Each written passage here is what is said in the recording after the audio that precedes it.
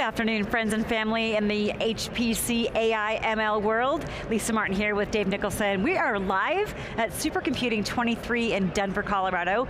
This is midway into our third day of 4 days of wall-to-wall CUBE coverage. We're going to be having a great conversation. You've been hearing us, if you've been watching this show this week, talk a lot about Dell and Broadcom. We have two alumni back with us, Dave. We're going to be digging in deep, and the show and tell. Please welcome back Hemal Shah, Distinguished Engineer and Architect at Broadcom, and James Wynia joins us as well, Senior Product Manager at Dell. Guys, welcome back, great to have you. Thank you, happy to be here. Happy to be here. Good to see you. And you guys just did a presentation together, so you're all warmed up, ready to go. You're locked and loaded for this conversation. That's right, that's right. Awesome. And we'll talk about, there are a lot of players involved in AI, ML, networking technologies. What is, from Broadcom's perspective, what's new and exciting in the networking space? And then, Jim, we'll have you kind of weigh in on the Dell partnership. Sure. So Broadcom, we have been doing Ethernet networking for decades now. What is exciting with AI ML is pushing the envelope, bringing really large scale clustering, asking for high bandwidth, and what we have is both in terms of our NICs and switches. We have our solution today, and we are innovating with other things around Ultra Ethernet, where we are putting more intelligence in network infrastructure in the NIC to make AI ML solution from networking standpoint the best. Jim, comment on that. Very exciting. Yeah, very exciting. Jim, comment on that from Dell's perspective. It's a crowded space. It is a crowded space. Why the Dell Broadcom tight, better together partnership? Well, it's always best to work with the lead dog. So that's where Broadcom comes in on the technology side. We're very excited. We've been partnering with them for literally decades, and it's always exciting to see what they're brewing up. And so we've been like supporting the Tomahawk line, the top of the food chain for hyperscaler networking solutions, the Trident line, the top of the food line for enterprise solutions. We have switches in those lines, and we continue to work with them, having the discussion about where do we go next. What did we just do? What worked, what didn't? So all of those things, yeah.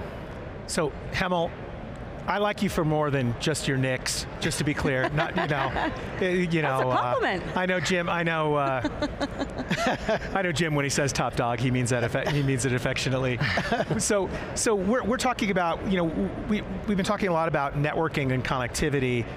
This specifically is what you might term inter-server networking specifically. Absolutely. When you use the term Ultra Ethernet, what's the difference between Ultra Ethernet and just plain old garden variety Ethernet? Right, so what we have today is garden variety Ethernet. On top of that, we have Rocky as a RDMA transport. People are using it. It's good, and it has served its purpose for the scale that it's being deployed today.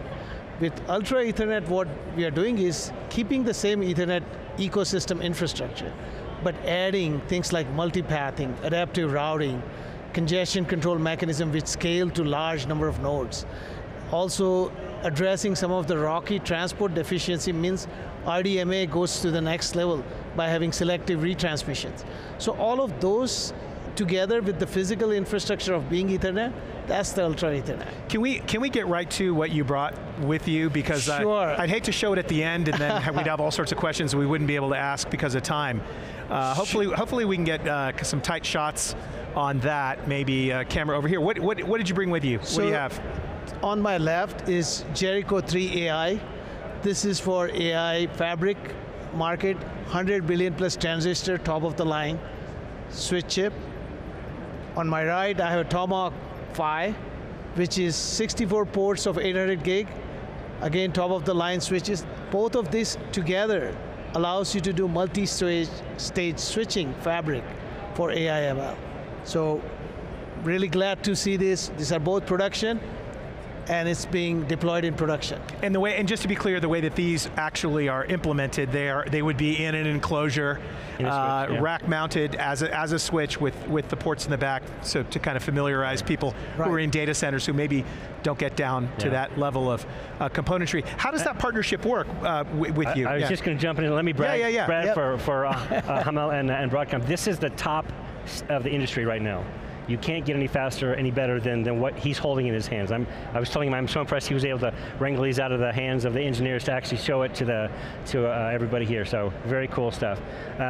We are very excited to be partnering again with the Tomahawk 5. We have a Tomahawk 4 already shipping. Tomahawk 5, well I can't release dates and that kind of stuff, but let's just say we're looking very closely at when we can do something there. So having high capacity, a bunch of 800 gig ports on top of the 400 gig ports, critical.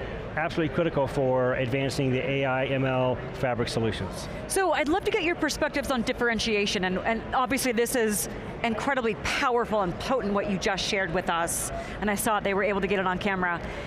How is that leading edge, top of the market? Talk about that as especially with Dell and Broadcom together, and both of you, I'd love your answers. How does that differentiate you guys in that space when you're in customer competitive situations?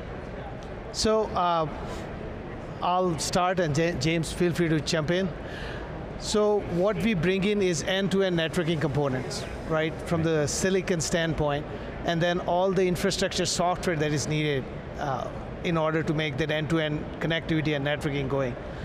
Partnering with Dell, what we do is also move up the stack in the system level.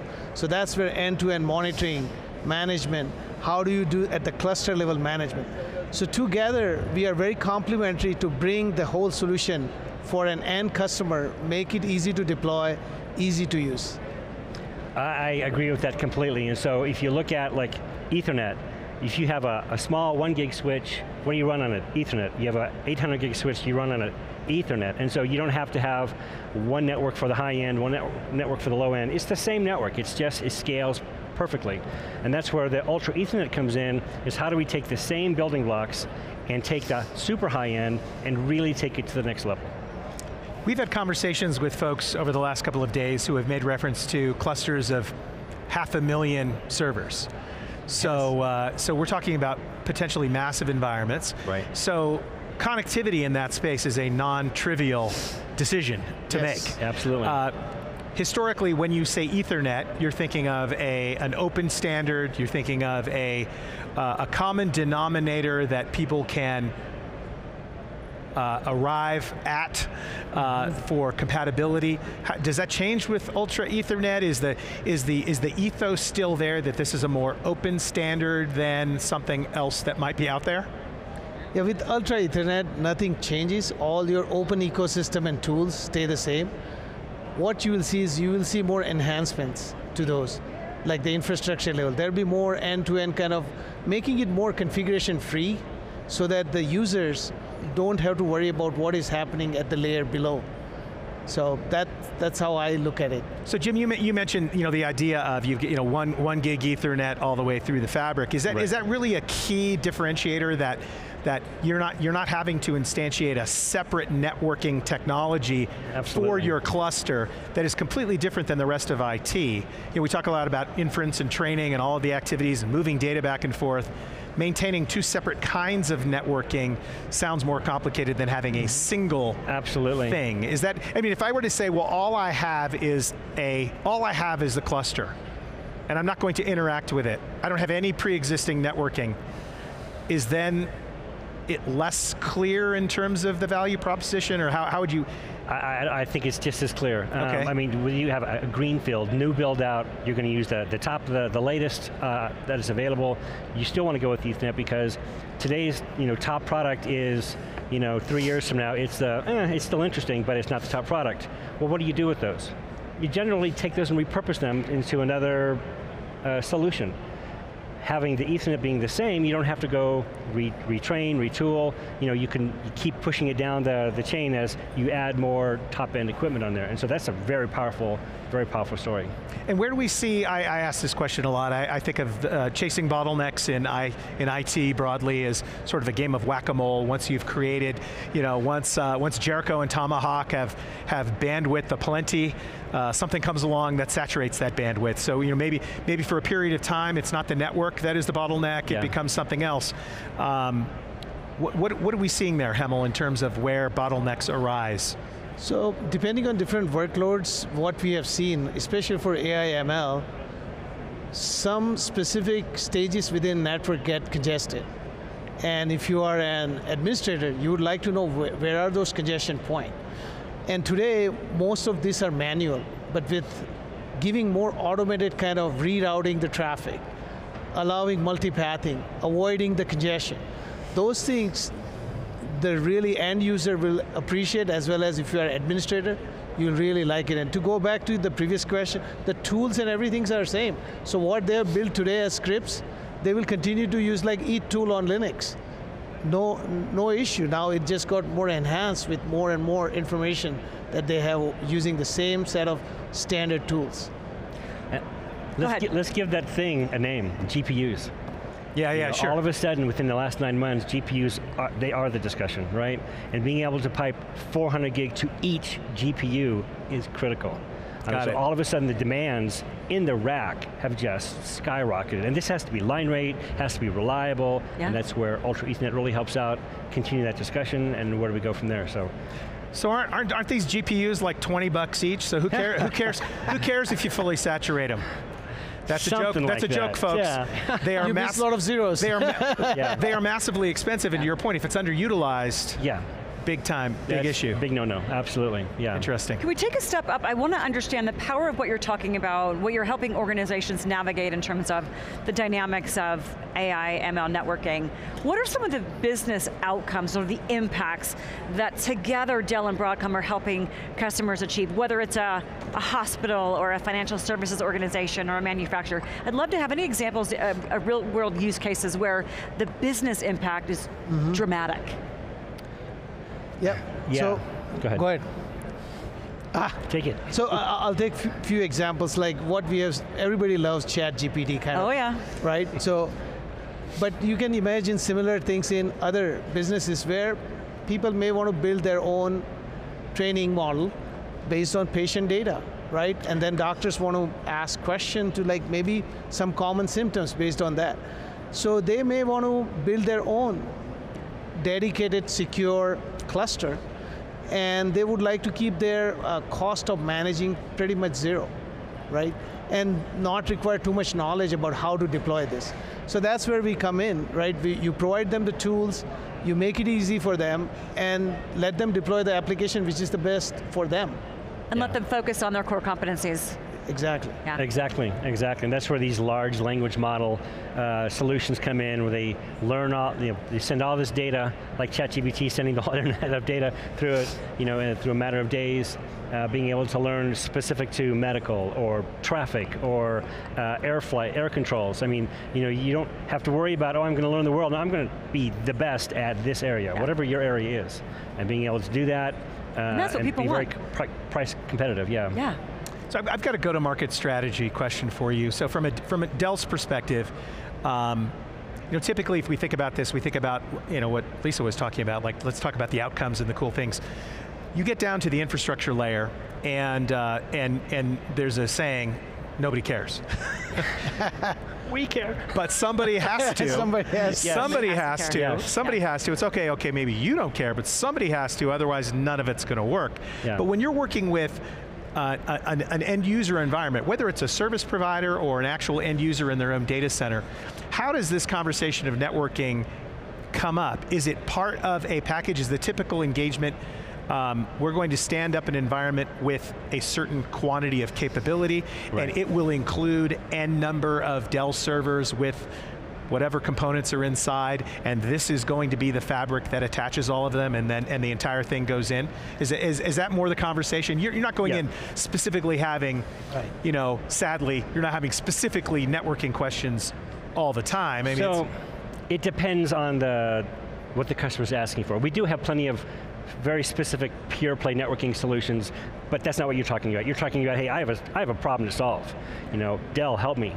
We come in and we specialize in compute, connectivity, which is our storage, our power storage line, and storage as well, and all the connectivity, all the cables and optics. We bring the whole thing to bear. So we come in, we're specialists in that because we have so many ways you can solve problems. Right? Yeah, one of your peers actually at Broadcom was on earlier today, and she mentioned a company that actually works with Dell, Scalers AI, and she was saying that standing up the cluster took longer than the training of the model in this one instance. Oh, and yeah. people take that for granted, that process is going to be simple. We definitely have services that specialize in how to get that right so that it's productive immediately. You don't want to have, well, just go figure it out.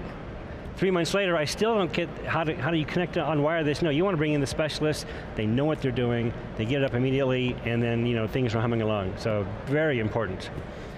You also, sorry, did you jump in? No. You kind of led me in a direction there. Really, one of the things that Dell specializes in is kind of the open flavor. Okay, so open networking, open AI. So we're not just only having one GPU solution. So yeah, we work closely with NVIDIA for their GPU. We work closely with AMD for the MI300X. We work closely with Intel for the Gaudi line. We want to be able to have a full array so that when customers come, let's face it, every supplier goes through, oh, I'm out of that. Well, we got several other options for you. If timeline is your #1 criteria, we're there and we're ready. And the networking in that infrastructure is the same. It's just the server and the GPU, there'll be a tweak there. So that's something where we really excel as well. And you're cool with that, because I think those are all Broadcom customers that he just mentioned. Right. Not only that, yes, true, but I was also going to add, we follow the same spirit, like what Jim mentioned is very important, that for our networking, we don't tie ourselves specific to one GPU architecture. We can work with any accelerator, and that's why with Linux community, there's whole infrastructure that's being created which allows NICs to work with any peer device, directly transfer data in and out of peer memory. That's what this GPU computes, large set of data, NICs are moving the data. So that open ecosystem really works, and then you really have end-to-end networking solution that way, without really worrying about specific architecture. Without worrying about specific architecture, how do you help customers, this is a marketing term, future-proof, but I always love to unpack and understand, well, how do you actually deliver that? But as AI and ML networking technologies, the landscape will continue to evolve, how does Dell and Broadcom together help organizations future-proof their environment so that they can continue to deliver at the speed, and probably faster as the days go by, that they need to? So, go ahead. Go ahead. we are both anxious. We're both excited. We're both I want excited. both of your answers. Jim, we'll start with you. Go. All right, so this is where the discussion about Ethernet comes back right in our face. And so here's where having an infrastructure that is not tied to one specific vendor is critical. If you have a networking that you can only get it from one player, then you're locked, right? And so with Ethernet, and this is where Dell is super excited, you can buy Dell today. If you need to buy somebody else tomorrow to plug into ours, well, Ethernet is Ethernet. And we relish that fact. It also keeps us competitive, keeps us humble, because we know that we have to continue to excel at what we do and provide excellent service. So you can't get complacent. Go. No, I think this is great. Jag, you're it. So one of the things Dell and Broadcom, we have been talking a lot about this, is for end customer build reference architecture. And depending on different customer needs, we can say, hey, if your model is not going to be more than this, a single stage fabric is good for you. 2-stage fabric for your future, this is how it will look like. So if you show them that path, that they can deploy something now and we can help them scale, that really helps them, and having that reference architecture, proven architecture, really makes them confident in our solution.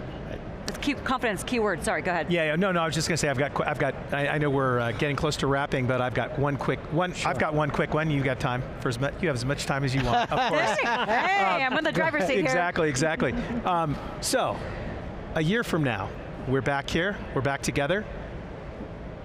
What would you like to be talking about that hasn't reached maturity yet today? What would you like? Where would you like us to be a year from now? Or crazy prediction for something that we have no idea we'd be talking about a year from now. Then, Hemal, what do you think? I actually would like 1 year. 1 year from now, I would like to talk about how far we have progressed in the enhancements I was talking about. Be more concrete about the benefits of those. Okay. So. What do you think? Piggybacking on that, I mean, this year it's all about 400 gig. Next year it will be about 800 gig. Real, deployed, in vast numbers, that's what we'll be talking about, guaranteed. So I look forward to that discussion. All right, well, we appreciate your time. Thank you. Having this insightful educational discussion with us today. The show and tell was awesome, thank you. And thanks to our crew for capturing that, because we did forget to tell you that we were going to do that. But guys, you have to come back, because I think we're just scratching the surface here, this fast moving environment, but what Dell and Broadcom are doing together, better together is, it's not strong enough of a statement about what I see from the ecosystem together. So it's not 1 + 1, it's 1 × 10, kind of a 1 × 10. exponential, yeah. New math, I like it. New math. Gentlemen, thank you again for your time, we appreciate it. We'll see you next year. Thank you. Or maybe sooner.